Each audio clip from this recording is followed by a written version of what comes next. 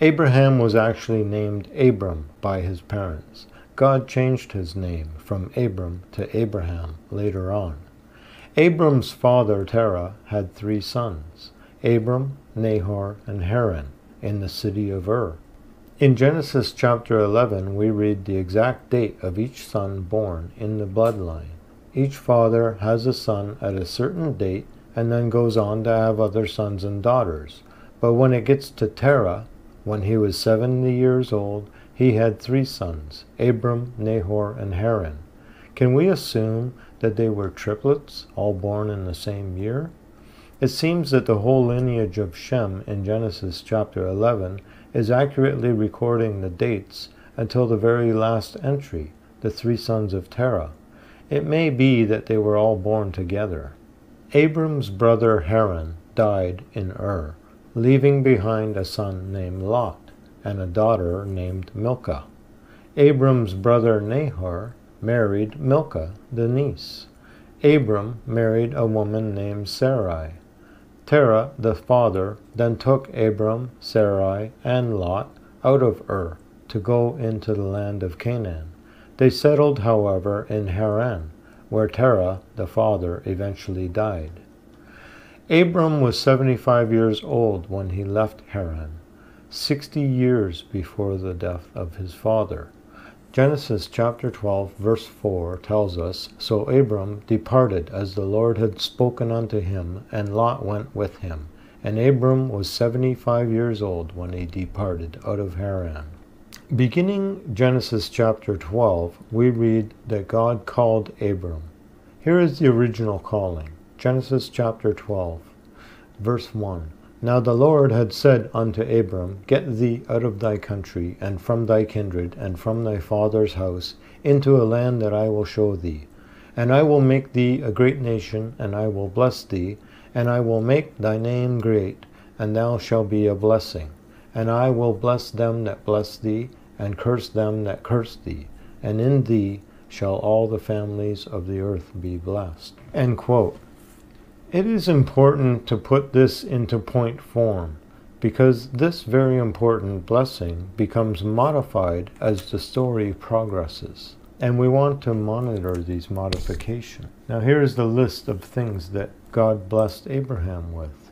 "I will make thee a great nation. I will bless thee and make thy name great, and thou shalt be a blessing. I will bless them that bless thee, and curse them that curse thee. In thee shall all the families of the earth be blessed."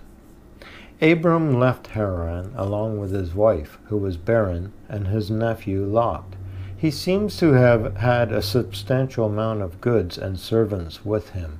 He went into the land of Canaan, which was then occupied by the Canaanite. He camped in a place called Shechem, on the plain of Moreh, in the land of Canaan. Shechem will become the site of many important events in Israel's history. Here, God declares to Abraham, "Unto thy seed I will give this land." Abram then builds an altar and offers a sacrifice to Jehovah. We can now add to the blessings list for Abram. To the previous articles we add, "Unto thy seed I will give this land," the land around Shechem. He then travels to another place and sets up camp on a mountain to the east of Bethel, with Bethel to the west and Hai to the east. Bethel and Hai are often mentioned together in the scriptures. This area also becomes significant later on. Abram built an altar there also, calling upon the name of Jehovah, but the scriptures do not record any answer from Jehovah. Looking at the second half of Genesis chapter 12, there was a great famine in the land of Canaan, and Abram went to Egypt to wait out the famine. Abram's wife Sarai was very beautiful and attracted a lot of attention. So Abram says to her, "You are beautiful to look at, and when the Egyptians see me, they will think you are my wife, and they will kill me to have you. Say that you are my sister, and they will let me live because of you." When they got to Egypt, Sarai was so beautiful and popular that she was taken to Pharaoh's house. Pharaoh liked her a lot, and he gave Abram gifts because he was her brother. and he was thinking of taking Sarai as a wife. Abram took the gifts of sheep, oxen, donkeys, camels, and both male and female human slaves. Jehovah sent great plagues on Pharaoh and his household because of Abram's wife. It doesn't say how Pharaoh knew the reason for the plagues, but he went to Abram and said, "Why didn't you tell me she was your wife?" Abram was then deported with all that he had. It seems he kept the gifts from Pharaoh also. Abram then took all of his riches and returned to the place between Bethel and Hai, to the altar he had built there before. And he again called on the name of Jehovah, and again no answer is recorded. Abram is called the father of faith, but so far Abram doesn't seem to be showing much faith in Jehovah. He lied to the Pharaoh because he was worried what would happen to him. If he believed that God was with him, he would not have been afraid of the Pharaoh. He may not have been afraid of the famine in the first place, and not even gone to Egypt. He did gain a lot of riches though, but not in the best way. This story will tie into another story later on about Abraham. But first, we have another story about Abram. In the 13th chapter of Genesis, Abram's nephew Lot also had done very well financially. He had also gained many flocks and herds and tents, meaning many people. Abram and Lot were both leaders of two ever-growing companies. This shows the generosity and fairness of Abram. He allowed his nephew every opportunity to become independent and wealthy. Abram and Lot's herdsmen were in constant dispute over water and grazing rights. Abram tells Lot, "We need to separate because we are simply too big for the land to bear us."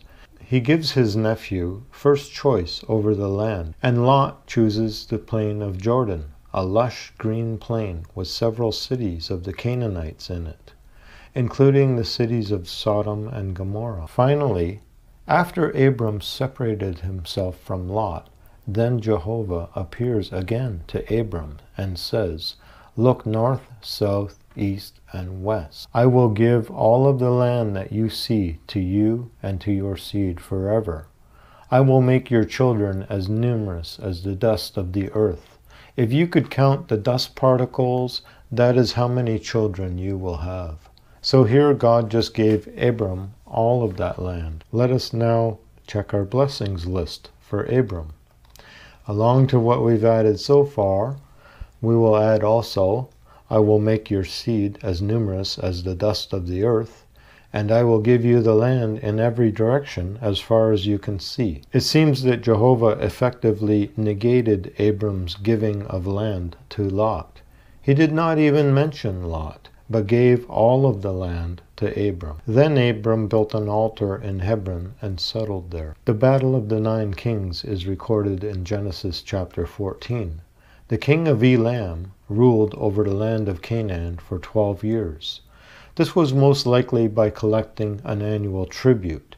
However, in the 13th year, they rebelled and refused to pay. It seems the entire region rebelled against paying Elam in the same year. Chedorlaomer, the king of Elam, formed a coalition of 3 other kings with him and went to collect revenge. They attacked the Rephaim in Ashtaroth Karnaim, Zuzim in Ham, Emmanin in Sharvet Kerithim, the Horites in Mount Seir, and El-Paran, which is by the wilderness.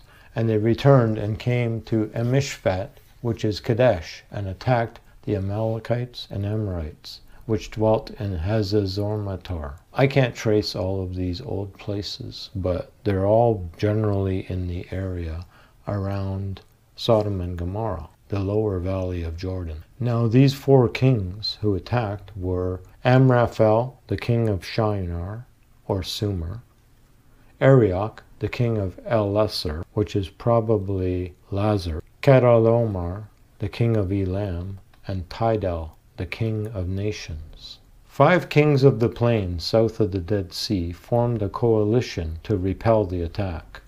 Sodom, Gomorrah, Admah, Zebulun, and Bela.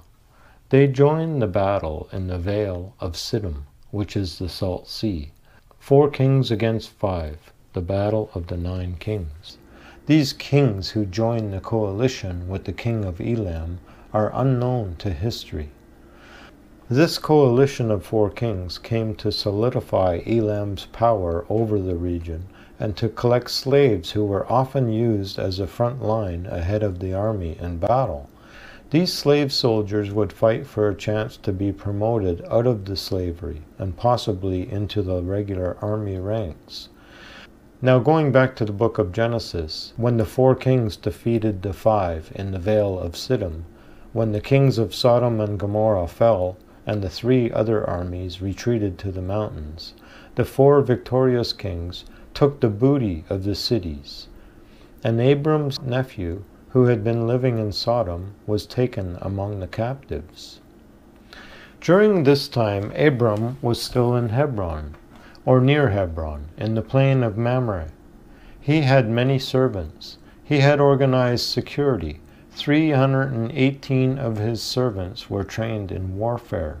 These 318 were born in his house, meaning they were the children of his hired servants. Abram had no children then. In the battle of the 9 kings, some that knew Abram had escaped and told him what had happened. Abram armed his 318 soldiers and pursued the 4 kings all the way to Dan.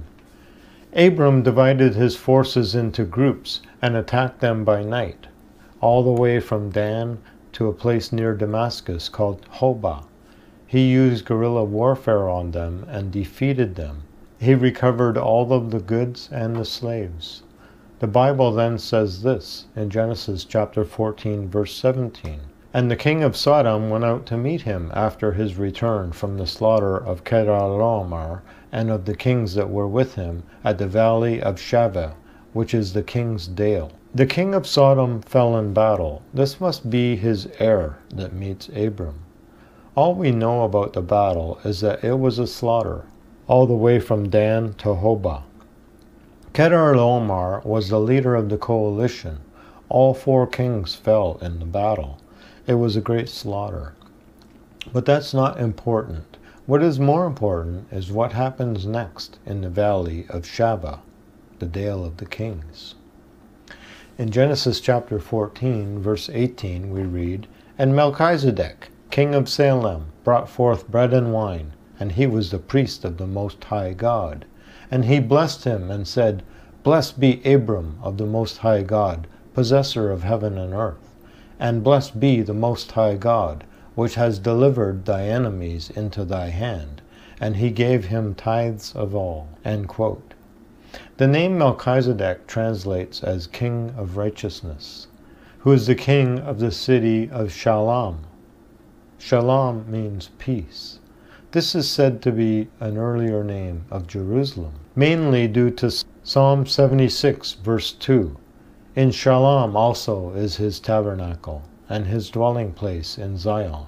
End quote. Shalom is also mentioned one time in the Gospel of John. John chapter 3, verse 23.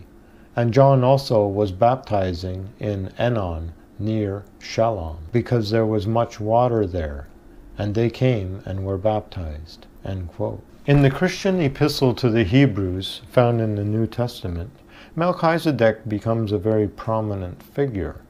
Here the apostle is trying to convince the Jews of the significance of who Jesus is and why they ought to accept his gospel.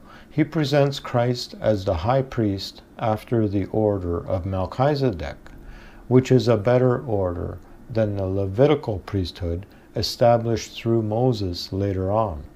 He points out the 110th Psalm. Psalm 110, verse 4. The Lord has sworn and will not repent. Thou art a priest forever after the order of Melchizedek. End quote. This is a psalm about the coming Messiah. The epistle to the Hebrews explains the many subtleties about the priesthood, and that Moses was directed to make everything after a pattern shown to him on the mountain. concluding that the Levitical priesthood through Moses, which needed sacrifice continually for sin, was inferior to the priesthood of Melchizedek in Jesus Christ, who offered himself once for all sin in the heavenly temple, which Moses was making a copy from. I could talk about this all night, but I will just read a portion of the epistle to the Hebrews to demonstrate the point of how Melchizedek fits into the new covenant.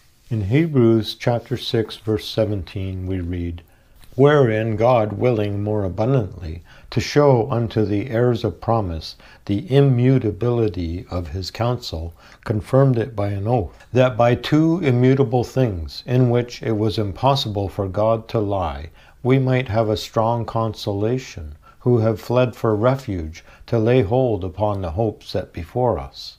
Which hope we have as an anchor to the soul, both sure and steadfast, and which entereth into that within the veil, whither the forerunner is for us entered, even Jesus, made a high priest forever after the order of Melchizedek."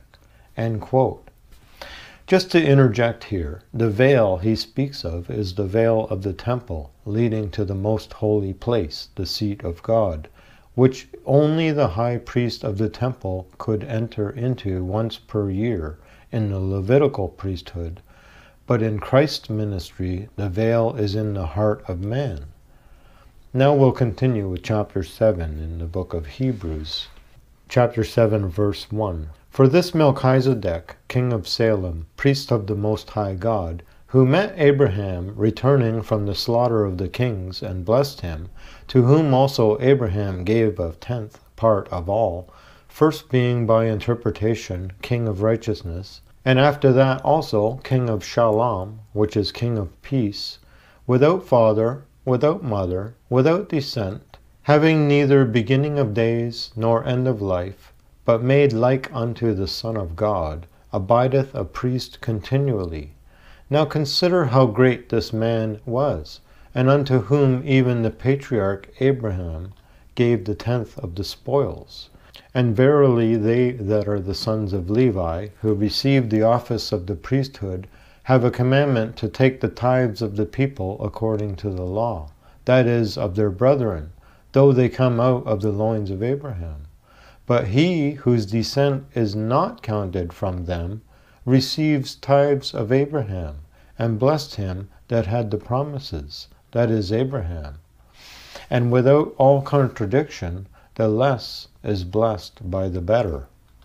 And here men that die receive tithes, but there he receives them of whom it is witness that he lives. And as I may so say, Levi also, who received tithes, paid tithes in Abraham, for he was yet in the loins of his father when Melchizedek met him. If therefore perfection were by the Levitical priesthood, for under it the people received the law, what further need was there that another priest should rise after the order of Melchizedek, and not be called after the order of Aaron, which is the Levitical? For the priesthood being changed, there is made a necessity a change also of the law.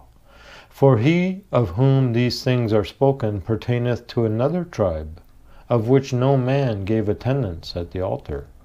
For it is evident that our Lord sprang out of Judah, of which tribe Moses spoke nothing concerning priesthood. And it is yet far more evident, for that after the similitude of Melchizedek there arise another priest, who is made not after the law of a carnal commandment, but after the power of an endless life.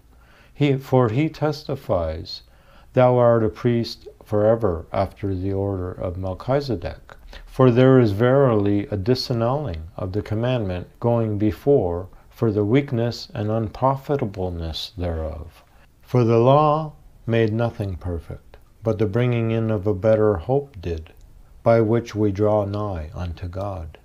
And inasmuch as not without an oath he was made a priest. For those priests were made without an oath, but this with an oath by him that said unto him, "The Lord swore and will not repent, thou art a priest forever after the order of Melchizedek. By so much was Jesus made a surety of a better testament. And they truly were many priests, because they were not suffered to continue by reason of death. But this man, because he continues forever, has an unchangeable priesthood. Wherefore he is able also to save them to the utmost that come to God by him, seeing he lives forever to make intercession for them. For such a high priest became us, who is holy, harmless, undefiled, separate from sinners, and made higher than the heavens, who needs not daily, as those high priests, to offer up sacrifice, first for his own sins, and then for the people's. For this he did once, when he offered up himself. For the law makes men high priests, which have infirmity, but the word of the oath, which was since the law, made the Son, who is consecrated forevermore. Now of the things which we have spoken, this is the sum. We have such a high priest, who is set on the right hand of the throne of majesty in the heavens, a minister of the sanctuary and of the true tabernacle, which the Lord pitched, and not man. To explain this, basically, there was a priesthood set up under Moses, under the law of Moses, called the Levitical priesthood. It's called Levitical because it was the one tribe of Israel, called the tribe of Levi, were chosen to be the tribe of priests. And they were placed under the Levitical law, which is a law regarding priests, how they dress, how they conduct their lives, how they offer sacrifices. Everything was very detailed and very ritualistically laid out for them. What the writer of Hebrews here is saying is that the Psalms were written after the Levitical priesthood, and in the Psalms, God says to the Messiah, you are forever a priest after the priesthood of Melchizedek. So he is saying, well, why would God, after the Levitical priesthood was all set up, talk about another priesthood? And the priesthood he talks about is the priesthood of Melchizedek, which happened during the time of Abraham, before Levi was even born. He even says that Levi, who was still inside Abraham, paid tithes to Melchizedek, where now in the Levitical system, the people pay tithes to the priests. So he's saying the Levitical priesthood was a copy of things in heaven, while the priesthood of Melchizedek is actually from heaven itself. And Jesus Christ is Melchizedek, or a high priest after the order of Melchizedek, who was given no birth, no death, no anything in the Bible. He appears and goes away. He's eternal. He is presented as eternal. So this is the eternal priesthood, who brought bread and wine for all, and who blessed Abram. Now the bread and wine, of course, is also related to Jesus Christ, because at the Last Supper, Jesus took the bread and said, this is my body. And he took the wine and said, this is my blood. And we have the communion sacrifice in Christianity, which is the strongest symbols of Jesus Christ is bread and wine. So Melchizedek bringing bread and wine for all is very significant to Christian theology. After Abram is blessed by Melchizedek, he gives him a tenth of all the booty. The king of Sodom, who ran from the battle of the 9 kings, where his own king fell, the new king of Sodom says to Abram, give me the people and you take the goods. The Bible doesn't reveal what his intentions were for these people. These were people from the entire region, not just Sodom. And the goods were the goods that once belonged to many of these people. Abram's answer is very telling. He says, I have lifted up my hand to Jehovah, the Most High God. meaning that he has sworn an oath to Jehovah, the Most High God, the possessor of heaven and earth, that he would not take anything, not even a shoelace, from him, lest he should say, I have made Abram rich, except for what the soldiers have eaten, and this does not include the rights over the goods of Abram's allies in the battle, Aner, Eshcol, and Mamre. They still get their share. These were the three Amorite or Amaru brothers who came to warn Abram in Genesis chapter 14:13, and who went into battle with him. So Abram walked away from the whole affair with nothing for himself. But he did get blessed by Melchizedek, and he did keep his vow to Jehovah, and he did rescue his nephew from the slave market,